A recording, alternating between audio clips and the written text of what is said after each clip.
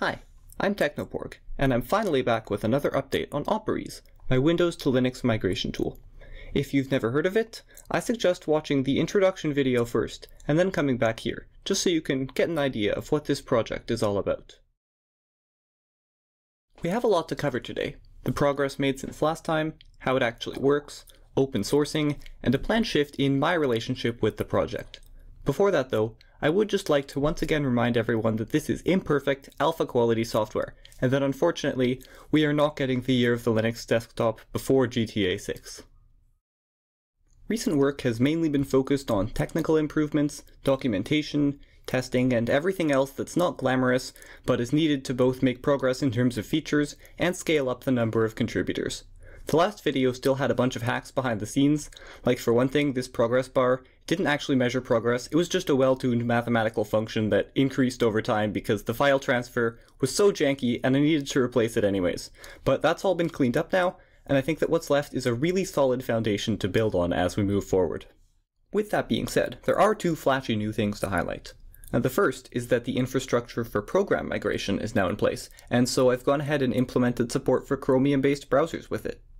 If Google Chrome or Microsoft Edge is installed on Windows, the user will get the native version installed on Linux, with all settings just seamlessly copied over and ready to go. I think the best explanation here is a demonstration, so let's run a migration, you know the drill.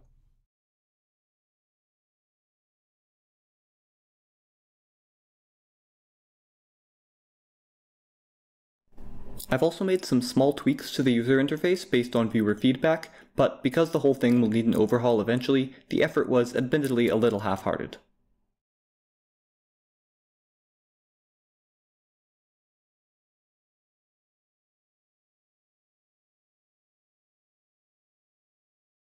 Now, I am a one-trick pony, so if you watched the last video, you can probably guess what's going to happen next.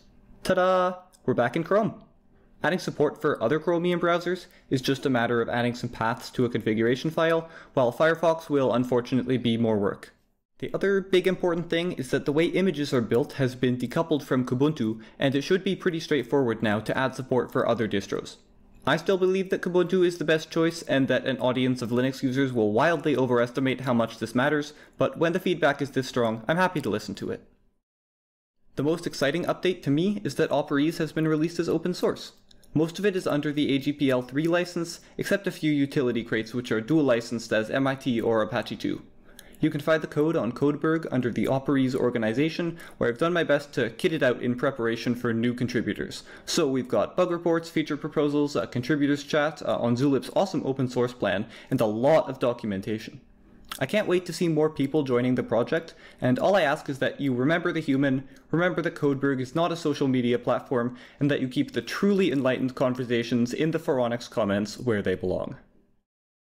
Throughout all this, you might have been wondering how exactly one goes about replacing Windows with Linux in place and without a live USB. There are technical docs on Codeberg, but I'll do my best to give an approachable explanation here. The one technical concept you need to know is that of a partition. Partitions are non-overlapping sections of a hard drive which are given to one operating system or another, and we want to replace the Windows partition with a Linux partition in the same place. When playing this game, there are a few key rules. Only the ends of the Windows and Linux file systems can change, so they can be shrunk or extended to your heart's content, but only in one direction. Moving the start is never okay. And secondly, the partition from which the OS is booted can't be deleted, which makes sense. You can't take out a foundation from under yourself. The way I've chosen to get around these restrictions is to split the process up into three main stages, each of which have a distinct role. In the initial stage, it shrinks the end of the Windows file system and creates a new partition at the very end of the disk, to which it copies a Linux file system. It then generates a list of all the files, settings, and programs which need to be migrated, then restarts from Windows into the Linux partition which was just created. Now that we're no longer booted from Windows, we have a lot more freedom to do what we want, which is to get Windows out of the way and put Linux there instead. While it is technically possible to move Windows over by just shifting all the bytes one at a time, that's a terrible idea, and only an idiot would do that in a demo video seen by over 89,000 people. So since I did that, I've implemented a much better way.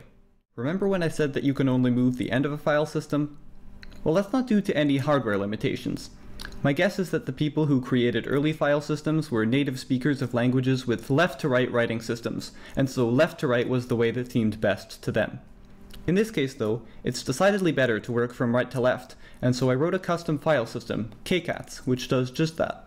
It starts right at the beginning of the intermediate partition, and then grows towards the start of the disk, and so files get taken out of Windows and put into the hiatus file system, which in computer science terms is just a stack.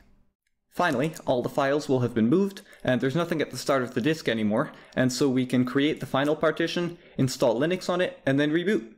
After that, files get popped off the end of the hiatus stack and back into the final partition, a lot of settings get changed, and programs get installed based on information generated in the initial stage, and then Operese uninstalls itself and leaves you with a shiny new Linux desktop.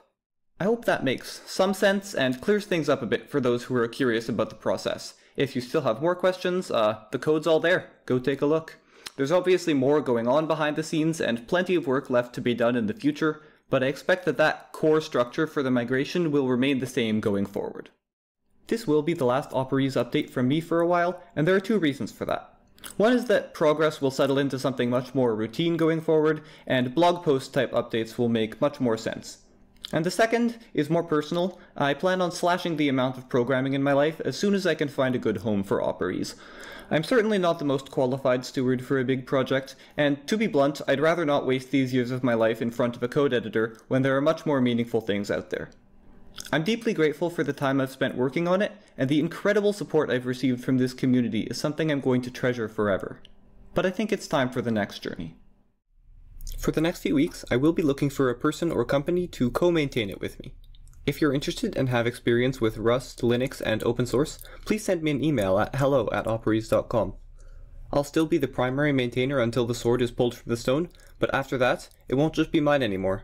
I'll just be the low-budget Harry Seldon who first set the course and still occasionally makes contributions. I do plan to keep making YouTube content, though, as it's turned out to be something I really enjoy. Operese is something I've sunk countless hours of my life and more than a few dollars into. I realize that this isn't much of a value proposition, but if you'd like to retroactively donate for that, I would be deeply grateful. Anyways, thanks for watching, and enjoy Operese.